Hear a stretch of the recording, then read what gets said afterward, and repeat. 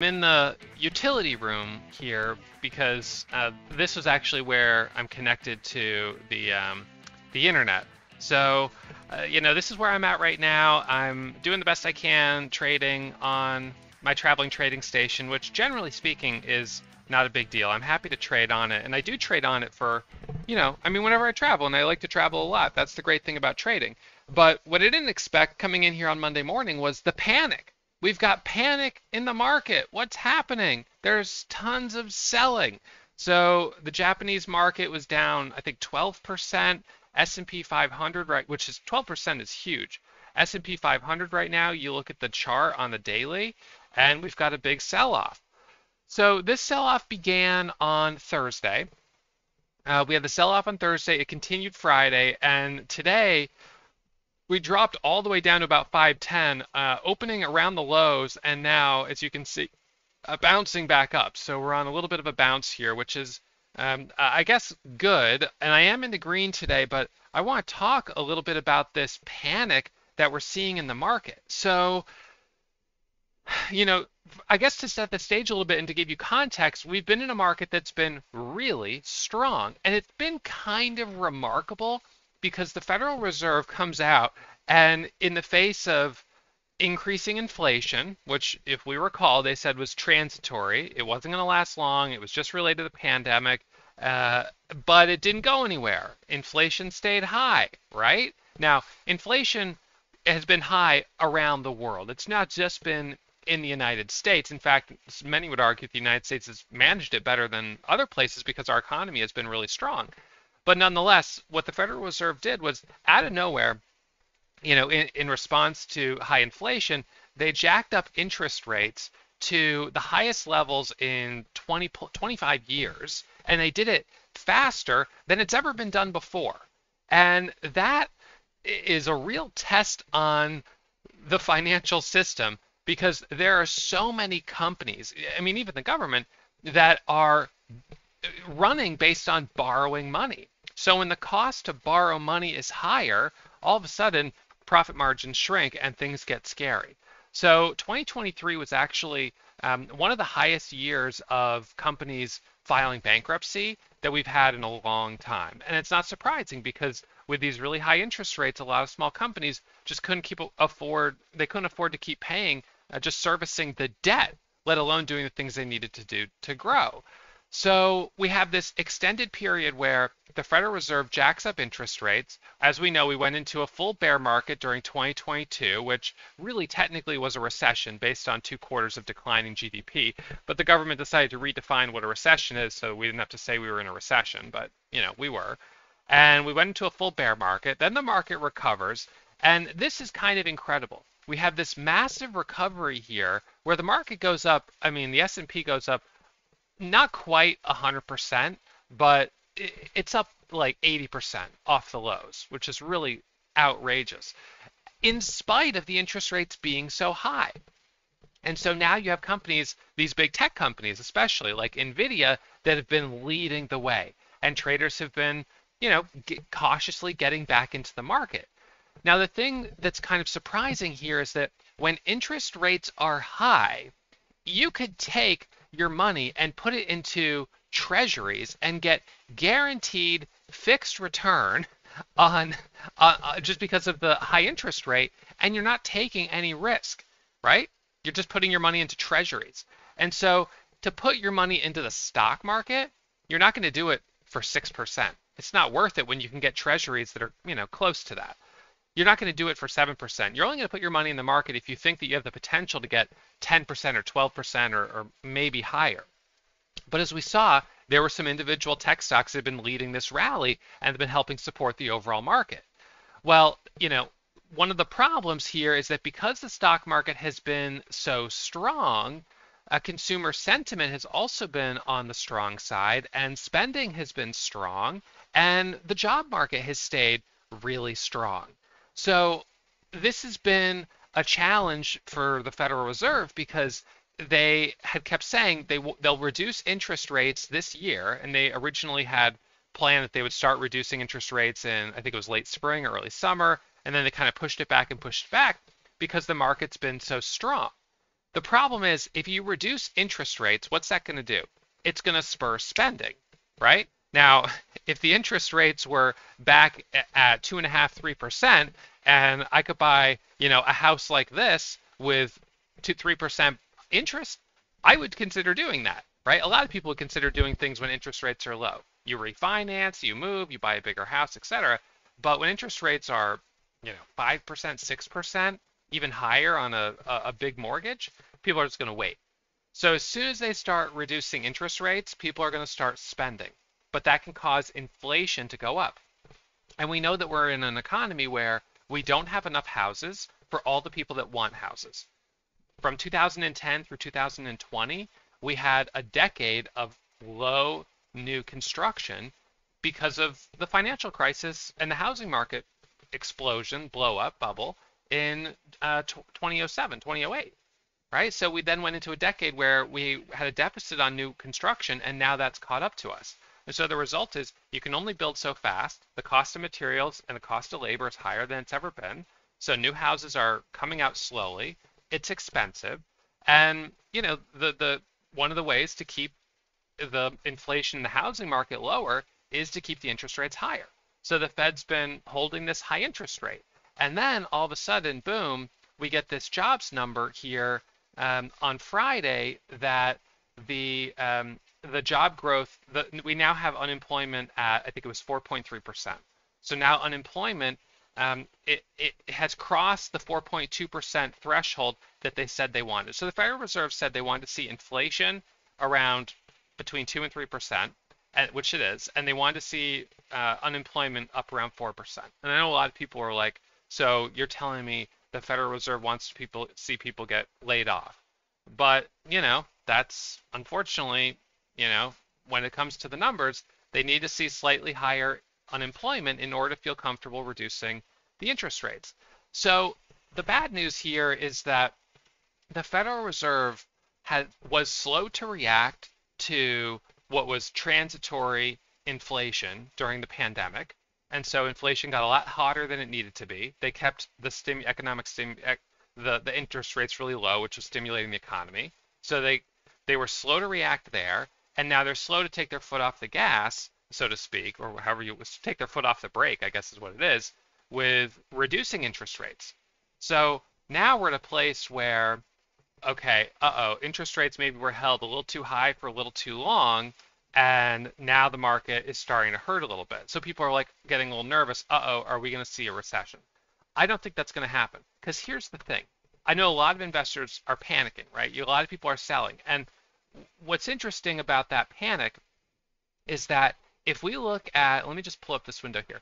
So check this out. So today the market, the Japanese exchange is down like 12%. And you pull up Down Detector and look at all the platforms that are offline right now.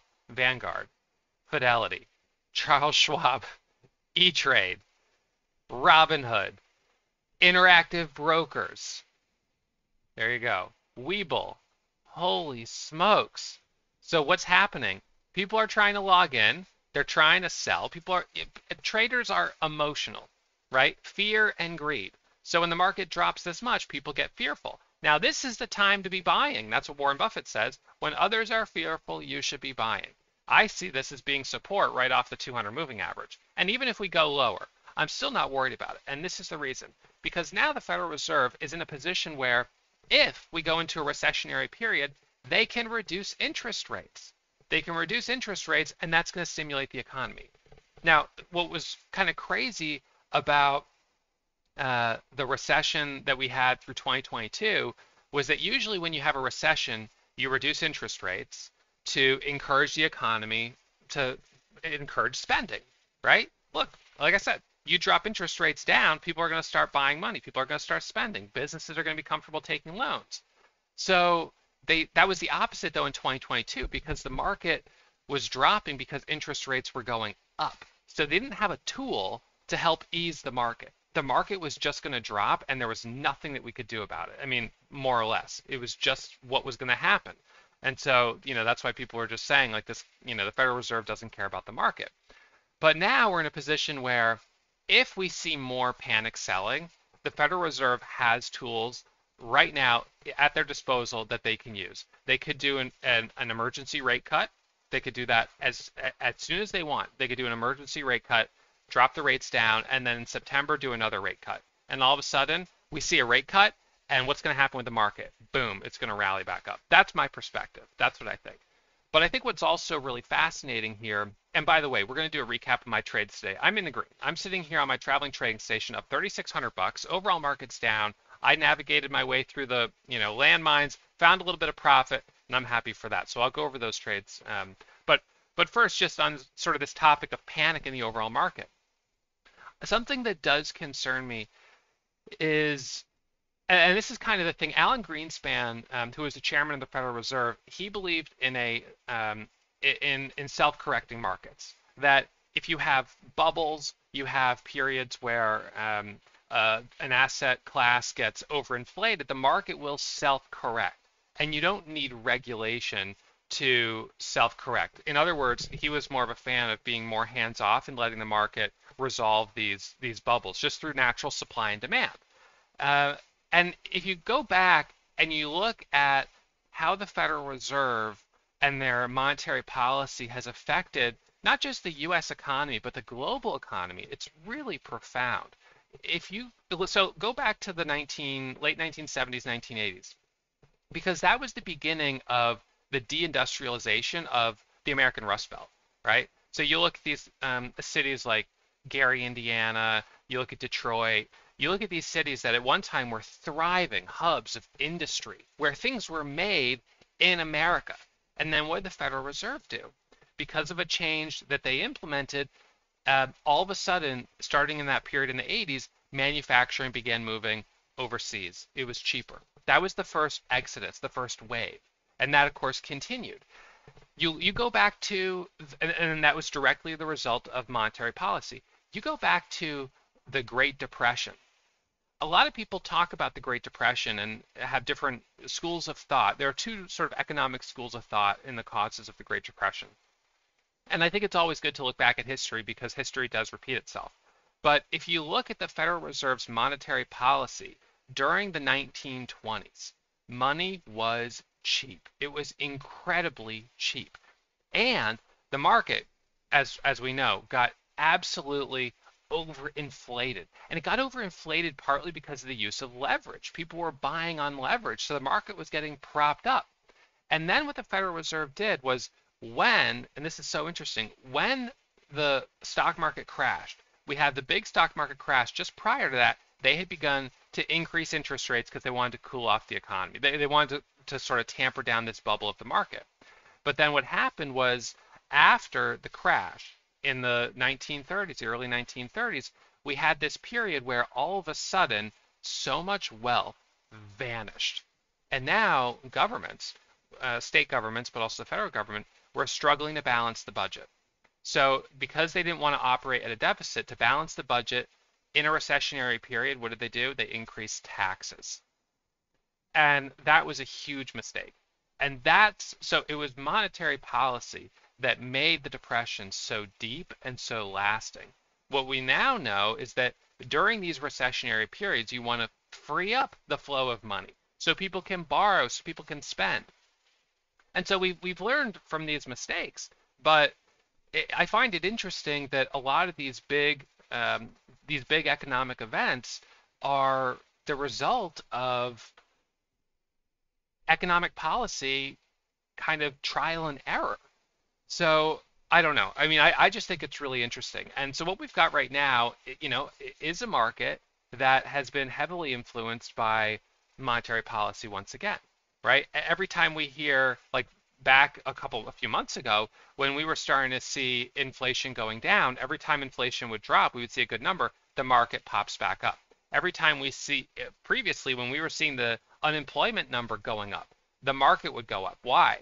Because once unemployment reaches a certain number, interest rates will go down. But the problem here, what's different about Friday, is that the unemployment the unemployment rate went a little bit higher than was expected.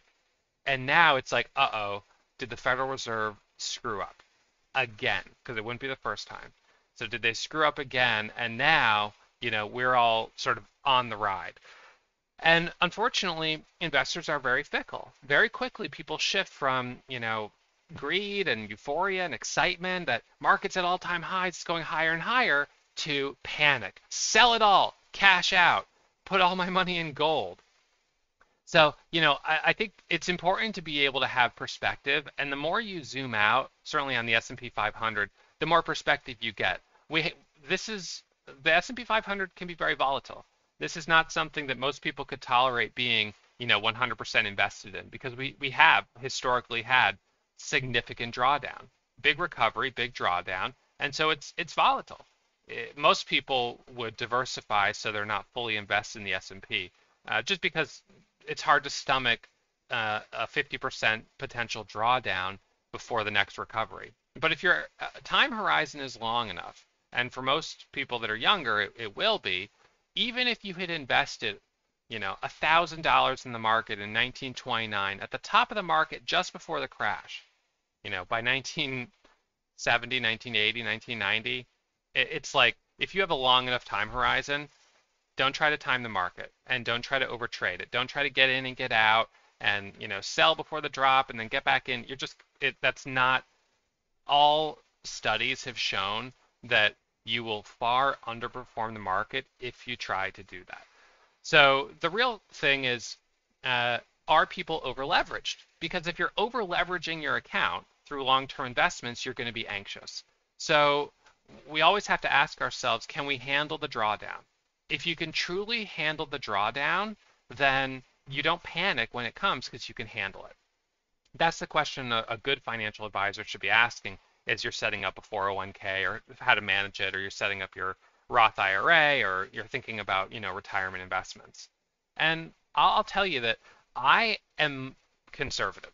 I'm conservative in my long-term investing strategy, and the reason is because I I feel like for me, even though I know I have the benefit of time on my side, it's hard for me to stomach big drawdowns, especially when, I've turned a tiny account into, well, $583 account into a $6.5 million Roth IRA. I put that whole Roth IRA into the S&P 500 and it drops 50%, I'm down 3 million bucks. That to me, even if you could say, look, Ross, well, over the course of 30 years, it'll probably turn into 20 million or 30 million.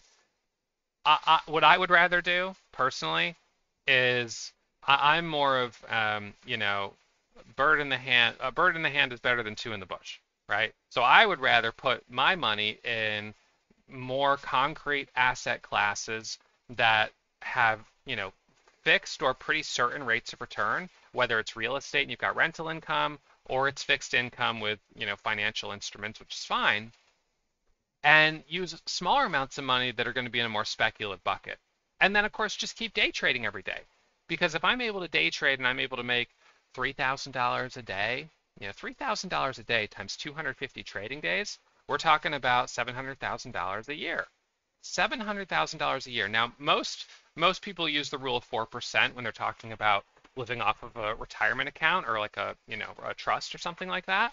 So if you've got $10 million, the rule of 4% will give you $400,000 a year, 400 grand a year to spend, and your account can keep growing pretty much in perpetuity. So for me, if I'm able to make $3,000 a day, 700,000 a year, that is almost the equivalent of having like a 13, $14 million IRA. Now, the big difference is that a 13, $14 million IRA, you're collecting the money without doing a thing, right? It's just passive income. Obviously, for trading, you've got to work hard for it, and you've got to manage your risk, and you've got to be here every single day trading the markets as they go up and as they go down. Okay, so now let's talk about how I managed to find profit during a day when the market is having probably, one of the biggest 3-day red streaks in, I don't know, a couple years. Okay, so first of all, you may have watched my weekly game plan from yesterday. The weekly game plan ended up not being super actionable because I only had one stock on it that I was sort of interested in. And for the most part, I knew I was just going to have to keep an eye on the overall market. And secondly, when I sat down and looked at so overnight, I saw the headlines that Japanese market was down quite a lot.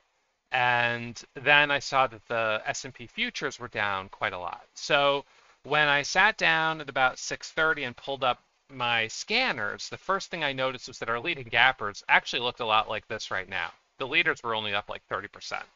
So I was like, all right, this is not great. We've got very minimal gappers here. And this is going to be a slow day. So I came on over and I sat down, and at 7 a.m., I had MGOL up. MGOL is right now at 39%, and it was the stock that I made $208 on. So coming into 7 a.m., I'll pull up my 10-second chart. I had looked at this stock on Friday because it began its move Friday after hours. And so I think we actually talked about this one on in the weekly game plan. It was like maybe it'll continue, but I was a little unsure about the catalyst. So anyways, pre-market it dips and then it rallies back up. And then right in this area here, this is where I ended up taking my first trade. So right at 7 a.m., notice the spike of volume. You can see 7 a.m. just looking at the volume. It's right here. So, well, actually, I guess that's 7:15, but here's the volume. Sorry. So it comes right in here right about 7 a.m.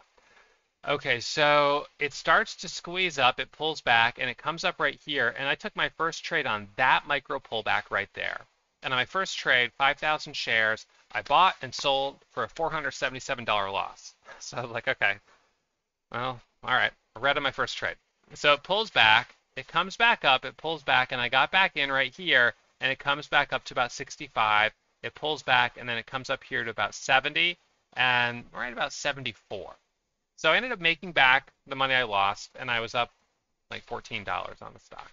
Nothing meaningful, but whatever. It pulls back again, and it comes back up, and I got back in here. It pops up, it doesn't hold, it drops down. I made like $100 on that. And I got one more trade on it right in this same kind of area. I can't remember if it was here or here, but another attempted to break through $3.80. I was looking for a flat top breakout. And I ended up making a total of $208 on MGOL. The reason this stock was worth considering was because at the time it was the leading percentage gainer. The price was between 2 and 20, had volume, had a good float, nice low float, super high relative volume. The catalyst was a little questionable, and the fact that it was only up 38% was questionable, but it was also moving. So that was my first couple trades, and I was a little disappointed that I didn't make much headway there. If we look at the 1-minute chart, it might be easier to sort of see this pattern. So coming into 7 a.m., we pop up, we pull back, we pop up, we pull back, right? So we push a little higher. So a couple trades right in there, then we sell off, then we rally back up, a couple trades up in this area, and I was looking for the break through this flat top, and I was looking for a move up to 4. We didn't get it pre-market. At the open, we did get it, but I said I was going to be hands off at the open because there was nothing that was really obvious enough, and MGOL, I mean, I was only at $200 on it, so I was like, I just don't feel like I've made enough to really risk it. Some people have been asking about my trading pre-market versus regular trading hours, and something that I'll talk about more in an upcoming episode is sort of this when I started trading more pre-market. So in any case, at this point, if I don't have at least a decent profit cushion from pre-market, that's going to make me a little concerned because usually on a good day, I've got some nice trades from pre-market. So on a bad day, I'm red pre-market, and on a really slow day, I've got no trades pre-market. So today I have a little bit of profit on MGOL pre-market, but really not enough to be meaningful. Okay, so that was MGOL. Then my next trade was SNTI. SNTI hits the scans, and this one's kind of crazy. So this stock hits the scanners, and I see it has news. I see it's a biosciences company, so I'm like, okay, we're in the right sector here. This is worth paying attention to. I pull up this chart right here, and let's see. So it squeezes right here from 230, and I got in at 235. It goes all the way up to 295. I didn't take any profit off the table. I was like, okay, hold on a second. If this thing is going to keep going, I'm going to be adding $3, $3.50, $4, like who knows. And then it just dropped right back down. So I ended up being up 50 cents a share more, but losing $360 on it. All right. So I should have taken the money off the table, taken the base hit. But in fairness though, when something goes up 50 cents or $1 a share, that is something usually to pay close attention to. So anyway, so after that, I'm down 140 on the day, and I'm just kind of sitting here, and I'm like, I don't know.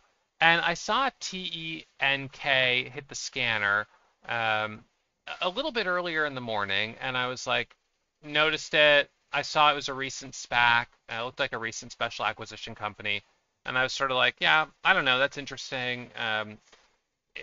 Sometimes those make big moves, but we'll just have to see. The price is a little higher for me, and I don't know.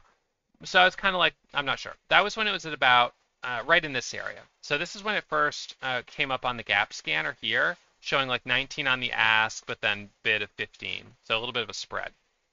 And then someone in the chat room says, wow, TENK. And I'm like, I look over at the scanner and I see that it's showing $22 a share. So I'm like, wait a second. All right. So this thing just went from, 15, 16, 17, 18, 19, 20, 21, 22.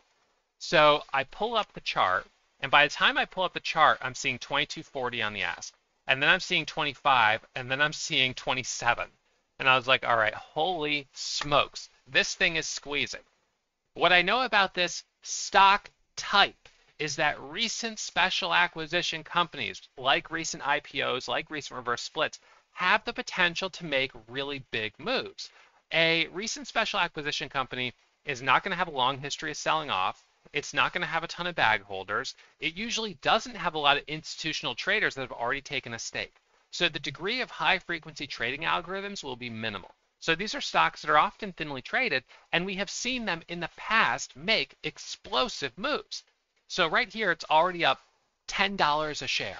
So I see that and I'm like, okay, you know what? I'm going to take a starter. So I buy 250 shares at 27 bucks. I'm like, you know what? I'll just take a starter. And I add at 27.14, and I add at 29.15, and then I add, and I got a partial fill at 28.35. So I got a couple partial fills. Then it comes up to $30 a share right here, and I add right on that little red candle, I add right here for the break of 30, and all of a sudden we're seeing 34, 35, 40 on the ask. I saw $48 on the ask, and I'm in at like $28 a share. So that's 20 points between the bid and the offer. And I was like, wow, okay, let's see what this wants to do. Because it wouldn't be the first time we've seen either a recent special acquisition company, or we've seen this in some of the Chinese stocks as well, where they'll go from 20 to 40 to 60 to 80 to 100, and they'll do it on super light volume. And it's really hard to trade these if you don't have experience trading them, because the chart pattern, what I was trading wasn't really the chart pattern. What I was trading was the tape. I was trading the level 2, what I saw right here, the level 2 in the tape. Just knowing that the stock at that moment was our leading percentage gainer and seeing how fast it was moving up, I bought at whole dollars. So I added at 27, then I added at 28, I added at 29, I added at 30. Okay, so then all of a sudden it's showing $48 on the ask. I put an offer on the ask at $40 to sell half. I didn't get filled. I mean, I was like, what the heck, I'll try. I put another order at $48 on the ask. I didn't get filled, right? You never know. It's always worth a try, but I didn't get filled. So then I sell half at about 36.10. And I sold more, another quarter at 34.74. And then it dips down. I buy the dip at 19. Right around 19, I buy the dip down here, and it bounces back up. So I bought the dip right there, and it bounces back up here to about 24. So about a 5-point dip. And then it was sideways for a little while, and I sold it. And then I was waiting to see if it would curl back up, but it came back down. So in total, I ended up making almost $10 a share on what was a starter of 250 shares, but I added with 25 share blocks up to about something like 450 or just under 500 shares. And that was really kind of a surprise. I was not expecting it. And one of the things I said was that with these types of stocks, again, I'm going to trade the front side of the move, and you just don't know how high they'll go. Some of these, some of these will just keep going, right? The sellers won't come in. Shorts are too nervous to short something like this. There aren't sellers, and it just keeps going higher and higher. So because I've seen that before, I usually like to try to give it a chance to see if it's going to open up. But really, it's the first move on these that's the best. And then if it pulls back but it holds about 75% of the move, then I'll look for the next leg up. But because this pulled back this much, I was like, I don't think it's going to work for anything more here than just a bounce off the low. And that ended up being the case. Who knows? By the end of the day, though, it starts to curl up, gets a little more volume. This could go back to 20 or 25 fairly quickly. Trying to think, there's a couple stocks. I'm trying to think of if anyone listening in here can remember a SPAC that made a big move. I'm trying to remember one. I'm thinking right now, most likely, the ones I'm thinking of are these some of these Chinese IPOs that went just insane. But they're similar in the sense that you have a stock that just doesn't have sellers. So this was HKD. And HKD on this day here, and like let's be real, this day had 2.5 million shares of volume. It's not a lot of volume, but it went from $20 a share to $72. Holy smokes. That I mean that's a really big move. Um, so let's see. And then up here, look at this. So look at this day up here. On this day right here, it went from $600 a share to $2,600 a share. On how much volume was that? That was on 400,000 shares. So that kind of rate of change with that light volume is insane. And to be honest, usually when they're up at this price range, I'm not able to participate very well because it's just too expensive. But nonetheless, I try to trade them when they're in the slightly cheaper range and when the spreads are a little bit tighter. LPA, yeah, we can look at this chart. So yeah, this was a recent. Actually, I can't remember if this was a SPAC. I can't remember, but that's another. I mean, just this. So on this day, this went from $25 to $275 on 200,000 shares of volume. So you can't take big size with these because there's just not enough volume to get a lot of slippage. But with small size, there are times where I've traded these types of stocks and I've gotten 10 points, 15 points, 20 points, you know, and that's where I end up being like, even with 100 shares, I'm up a couple $1,000, which is incredible. RGS. So this is going to be a case study for sure of one of those stocks that light volume, recent special acquisition merger that makes a huge move. And it just, I just happen to kind of be in the right spot to get a trade on it today. It just, at that time, it was the leading gainer. I had the confidence to take a small position, relatively speaking. Share size wasn't too big, and got a nice move. It's a bummer it didn't hold up, but it's just the way it goes with these. So I'm trading them. I'm an active trader. Nothing I'm buying, I'm like, I'm going to hold this until, whatever. Oh, there's TENK, speak of the devil. So coming back up here a little bit, right? So now it's hitting the high day scanner because it's going green on the day, right? So it just made that red to green move. Technically, it's still below VWAP, but anyway, so that was kind of a wild card surprise. That gave me my biggest green trade, and at that point, I had that, and I had the other trades which weren't very meaningful. So I was sort of like, all right, I don't want to overstay my welcome. I want to take it slow. I want to manage my risk, and this is going to be the type of market where we really want to try to focus on what's obvious. But if we look back at the S&P 500 right now, look at the daily chart, right? Look at that big green candle right there. So when others are fearful, that's the time to be a buyer. Let's go back here. I have another one back here. This was the one back here. This was a panic day right there. We were already selling off, then pre-market we're gapping way lower, and then boom, the whole day it just squeezes higher. So yeah, I mean, I don't know where the market's going to be at the end of the day, but so far this is a nice rally off the low, and it's good to see. All right, so TENK now at 1840, so kind of rallying up a little bit. Not sure if you'll get. Oh, it's actually halted up right now, showing $19.74 resumption. So yeah, it's just kind of that time of day, I think, where if it was going to die more, I guess it could have, but it is tricky when you've got that big upper candle wick. And MGOL, for what it's worth, was also giving us some big upper candle wicks today, and those are hard. It just shows the stock pops and then reverses quickly. So, I don't like when I see those big upper candle wicks. All right, so let's see. Now, one other thing that I'll mention, by the way, is right now we've got our Dog Days of Summer sale going on here at Warrior Trading. So for those of you guys who are members, we have, you go to your dashboard, you can check your renewals page for links to renew your membership, whether it's renewing for, a year or adding time to your membership, you can do renewals. And for those of you guys who are going to listen on YouTube, come on over to our website, warriortrading.com. You can click the Join Now button. That'll bring you to the membership page, and then you'll see our Dog Days of Summer sales, the specials right now. So you get some extra discounts, some extra savings, and one of the things I'm a big advocate of is that learning to trade is a marathon. It's not a sprint. It's about making small, incremental progress. So if you could commit, I just want you to imagine, if you could commit an hour a day to learning about the market for the next year, where do you think you'd be? Now, you could commit an hour a day to learning Italian for the next year if you want to learn Italian. You want to do something like that. And I'm sure you would be much better at speaking Italian than you are today. So if your goal is to learn more about the market, to gain financial literacy, to be more confident, certainly during these moments of panic, to have a better outlook, if you want to be able to manage your own account and start actively trading it, the best time to start was 5 years ago. The next best time is now.